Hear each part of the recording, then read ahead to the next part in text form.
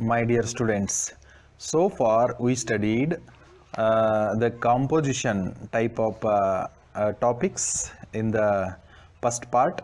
There are 6 lessons, and later we studied in the poetry section 8 poems, and now we are going to study the 4 lessons which are supplementary reading type of lessons.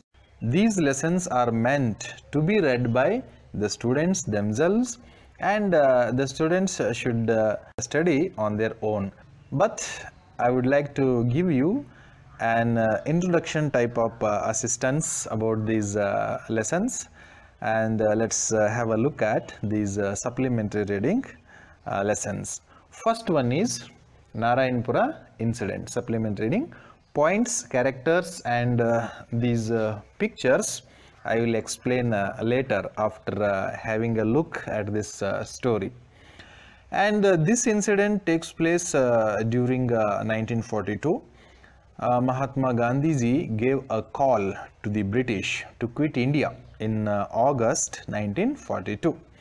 Different kind of agitations and strikes and hartals and movements take place all over India. In Narayanpur, a small village, also different kind of agitation takes place against British. In this village, a school teacher was arrested by British people. In order to fight against this arrest and in order to give a notice to the British to quit India, his elder son Mohan and his friends arrange a different kind of agitation against British people. This school teacher had 3 children. Mohan, he is 18 years old, Babu, he is 13 years old, and Manju, she is 11 years old. And other college friends of Mohan and these family members have a different way of fighting against the British people. Mohan and his friends arrange a march against the British people. The purpose of this march was to serve a notice to the British collector. This march was arranged in such a way that this is completely silent. Though the march was surrounded by the police, no arrest takes place because of the efforts of these students. There were no irritating slogans, there were no fightings, there was no violence. It was so silent agitation, that's why police could do nothing. They went and they served a notice to British collector and simply they came back. But for Babu and Manju, this was a kind of disappointment, because they had expected something else from this march. They might be expecting violence, clash, and lathi charge, something like that. But Mohan explains to Babu and Manju that they have decided to do the march in this way because they hadn't wanted to be arrested by the British people, as they had a lot of things in the coming days. Now, on the same day after the dinner, Suman came with a boy, and that boy had a strange box on his shoulder, and in that strange box there was cyclostyling machine, and they have planned to make copies of Mahatma Gandhi's speech using that cyclostyling machine. And everything was fine, and they had kept that cyclostyling machine in the puja room so that nobody doubts. And at the same time they have made some other arrangements also. They had appointed Babu to watch over the movements of the people outside, so that he was sitting in the front room, and he was keeping an eye on the people's movement. And Manju was sitting in the hall so that she can pass the message from Babu to the people who are making copies of Mahatma Gandhi ji. This kind of arrangement was done, and the work was in progress. A person on a motorbike comes and stops right in front of the gate. Babu was very alert. Finally, he was thinking that he is doing something, and he is staging his own kind of protest against the British people. A person on motorbike came and he stopped right in front of the gate of Mohan's house. But that person has come only to light his cigarette, and he went away. After some times, a real police inspector came there. Babu passed the message, and everything in the house was silent, and all of them closed their work, and they simply went and slept. There was a knock on the door, and the police inspector came inside, and he began telling to Amma that he was a dunce, and he and the school teacher were childhood friends. The school teacher was very brilliant, and this police inspector used to take help from him in notes and everything, and so many times the school teacher helped him from being beaten by the teachers with his help. And these all stories he began to tell to Amma. I and your husband were best friends. So on he went on telling. And he also told to them that there is cyclostyling machine in their house, and the British police have suspected that they are making the copies of Mahatma Gandhi's speech. He asks Amma to give that cyclostyling machine to him so that he would take that away, and he would give it back when everything is all right. Amma believed him, because though he was working under British people, he was a loyal to India. He was a patriot, and he has concern about his own people. And Mohan was little bit angry, and he didn't believe this police inspector, and he was angry with Amma also for believing this police officer. And finally everybody believed this police sub-inspector, and they gave that cyclostyling machine to the sub-inspector, and he took it and went away. Everything was fine now. Everybody went and slept in their respective rooms. Finally, the real British police officers came and they knocked the door. But this time they are all relieved because of the help of the police sub-inspector who had come earlier. And now there was a search, and they searched and they couldn't find anything, and they went back. If the cyclostyling machine was found in their house, all the family members would have been arrested, and they had to face the consequences. This was all the story of this Narayanpur incident. Here in this story we can find that even common people staged their own kind of protests against the British people. It is the united effort that ultimately drove away the British people from the soil of India. Here you can see the points of Narayanpur incident. This story takes place around 1942, Quit India movement, and a teacher who was a follower of Gandhiji was arrested. The silent march, Mohan and his friends have arranged that march. So silently, cyclostyling machine, and this machine also has a major role to play in this story. Making copies of Gandhiji's speech, and using that cyclostyling machine, Mohan and his friends have planned to make copies of Mahatma Gandhiji's speech. Inspector Patil, friend, this is the person who rescued them from a very dangerous situation.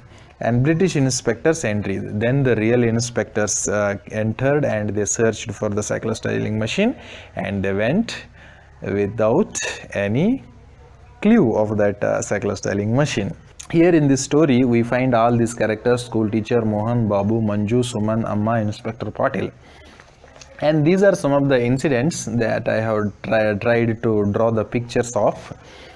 And here you can see the silent march Mohan and his friends have arranged.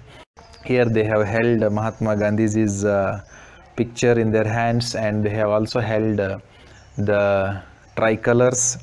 Here in this picture you can see Suman coming with a boy with a cycle styling machine, and at last here you can see Inspector Patil. He is convincing the family members so that they should give him the cycle styling machine, and he rescued them all from the coming dangerous situation.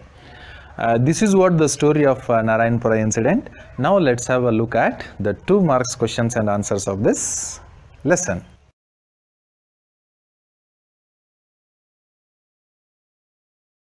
Two marks questions and answers. Short answer. What can we learn from the lesson Narayanpura incidents? There are certain things to learn from Narayanpura incident. What are those? This question has appeared in September 2020 board examination. We learn many values from the lesson Narayanpura incident. The lesson Narayanpura incident has many values to offer. They are patriotism.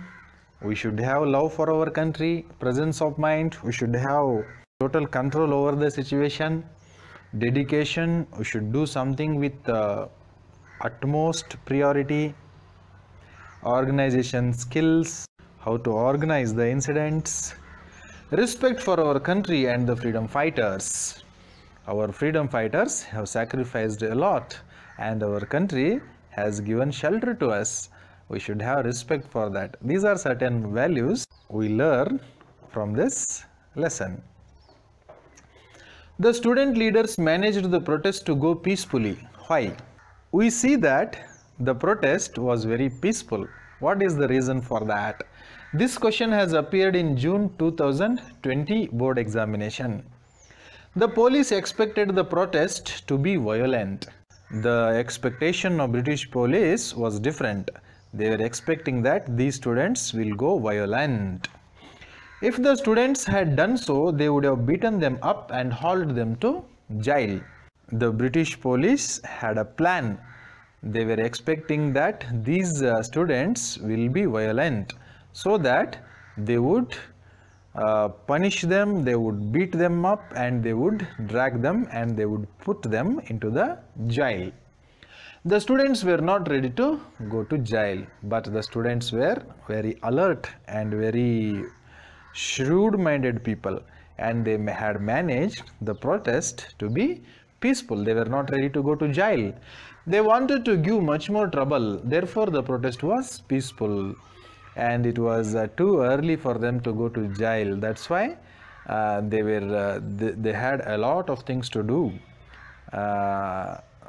They had no plans to go to jail. That's why the protest was so peaceful. What do you think is the writer of the Narayanpura incident trying to impress upon the reader? Here, the writer of the Narayanpura incident want to communicate to reader something. What's that? The writer may be trying to impress upon the readers how different people staged protest against the British in their own ways and methods.